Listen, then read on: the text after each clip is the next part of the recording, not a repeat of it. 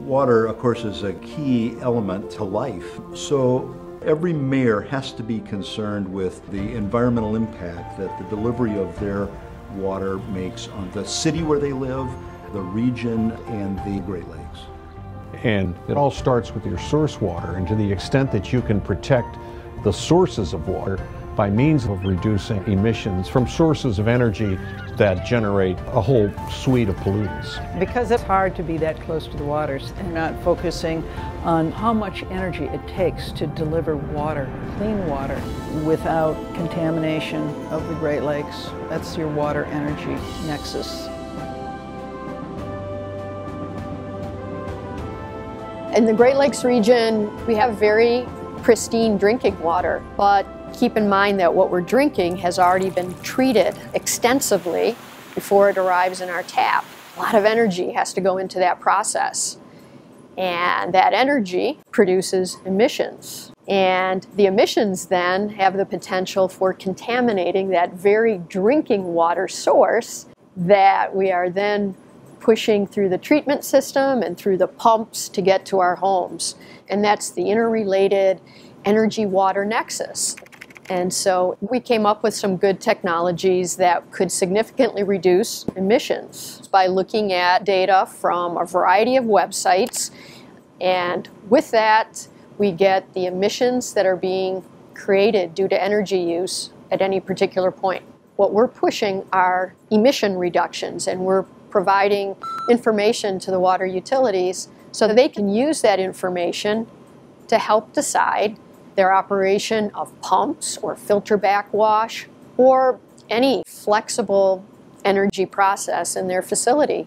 And so we came up with the idea that having a water utility energy challenge where a variety of utilities in different parts of the Great Lakes Basin would use this technology. We would compare their progress to each other in a variety of metrics. And as it turns out, all are winners because all are reducing emissions from the baseline situation. We're impacting the air quality and the water quality. We're also impacting, in the long run, the efficiency of the system, which will impact the cost of water. What attracted me to the Water Utility Energy Challenge was the opportunity to create emissions footprint and minimize our impact over time. And we chose using the filter washing process because there's a lot of flexibility in scheduling. And what we found through the challenge when comparing the same periods from year to year is that not only did the challenge point us in the direction of lower emissions, but we also experienced lower megawatt hours consumed. The health of the population is inextricably linked to the health of the Great Lakes. And anything that we can do to reduce the dependency on dirty sources of energy and substitute that with the green energy sources will have an impact on the lakes and the health of the people who depend on that water. And in fact, this nexus of water and energy that we're just beginning to explore and understand is a critically important issue of water quality in our Great Lakes. And the Water Utility Energy Challenge is going to really find resonance among the mayors of the Great Lakes and St. Lawrence Cities initiative. It's a great springboard for taking this technology to scale and begin driving improvement in our water utilities.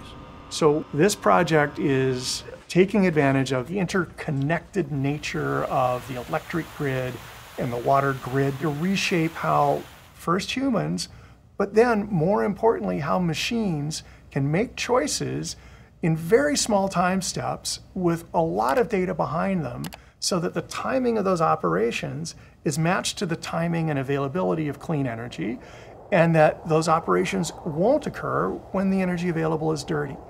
Emissions can fall 20, 25% just by small shifts in that operating profile of equipment by choosing the clean times and avoiding the dirty times. It's really important for the Great Lakes when that is persistent bioaccumulative toxic pollutant like mercury. So every pound of mercury we can take out of this system is a pound that won't appear in fish that people eat. So it's a big deal for the Great Lakes to get this right. The American Water Works Association's mission is to provide safe and clean drinking water, and so clearly when you look at the tens of millions of people who get their drinking water from Great Lakes, and the link between air depositions and water quality is pretty clear. So source water protection is at the heart of providing clean, potable water. And I think the genius of this project comes from actually getting it done. And certainly an academic institution like Wayne State brings tremendous capabilities, but likewise AWWA brings practical experience that can mesh well with the researchers and the entrepreneurs at the Great Lakes Protection Fund. And as part of working with the American Water Works Association, this also gives us a venue to work with utilities beyond the Great Lakes and to increase sustainability of the energy-water nexus in ways that can benefit the entire nation and actually the entire world.